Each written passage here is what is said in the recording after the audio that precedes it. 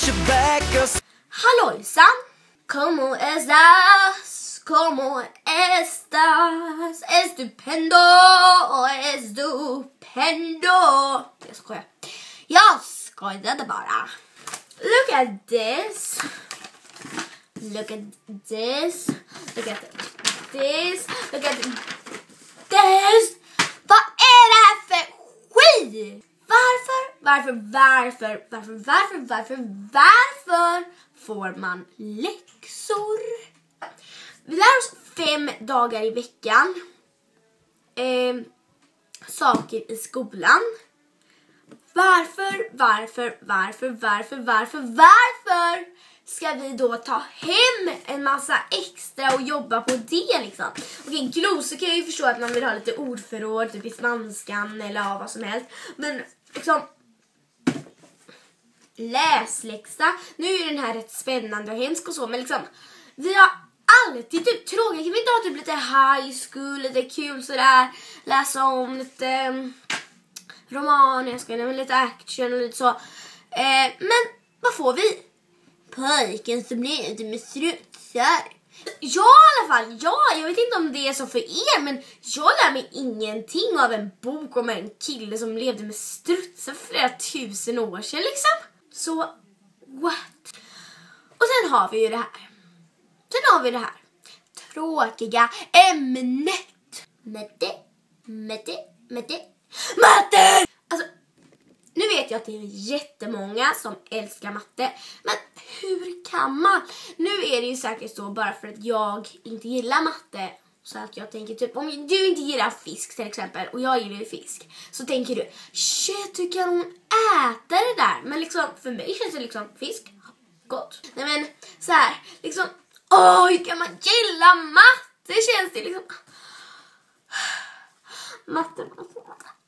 Det är så himla svårt. Det är tråkigt. Det är bajsigt. Det är konstigt. Det är svårt. Jag hatar matte över hela mitt hjärta. Och jag kommer aldrig tycka om matte. Det kan jag lova er. Jag skrev ett brev till min fröken. Eller vi skulle typ skriva brev om det var något problem. Och så. Jag hatar matte. Och då skrev hon, det kan man inte göra. När du har jobbat med oss ett tag så kommer du älska matte. Älska matte? Älska matte? Ja, ni fattar säkert vad jag pratar om. Jag vill inte älska matte, för jag hatar matte. Okej, nu byter vi ämne. Bort från matte, läxor, bajskorvar. Sen har vi det här med dyra saker. Okej, gissa hur mycket det här kostar. Det är OPI. Ett nagellack helt enkelt. Och det kostar 150 spänn. Och nu kommer vi in på matte igen. För jag kan ju inte räkna då. Men liksom, de kostar 150 kronor styck. Och 10 gånger 100 är 1000. Så 1000 eftersom det är 50 också. Det är ju typ 1500, någonting sånt. Och liksom, för naglar, 10 stycken naglar för 1500. Det här kostar typ 10 spänn. Ja, sure, det är lite mindre, men det är inte kul helt enkelt. Men liksom, allvarligt liksom, varför ska det vara så dyrt liksom? Och jag köpte dock det här på ett marknad typ för att bara kolla ifall det var någon skillnad på det. Ingen skillnad. Nej, det är minst lika bra som detta och det kostar mycket mer, så what's the problem? Men så har vi det här med smaskandet. I videos jag har sett så sitter folk så här typ bara, där köpte jag det här nagellacket då. Och ja, jag gillar det jättemycket och så här kostar 150 spänn liksom. Chill. Okej, nu skämtar jag, det är bara lite, men alltså, och då får de massa hatkommentarer för det. Liksom, bara, sluta smaska. Liksom, vad är felet? Vad är problemet? Okej, ingen tycker väl att det är kul ifall någon kommer fram så här på riktigt bara.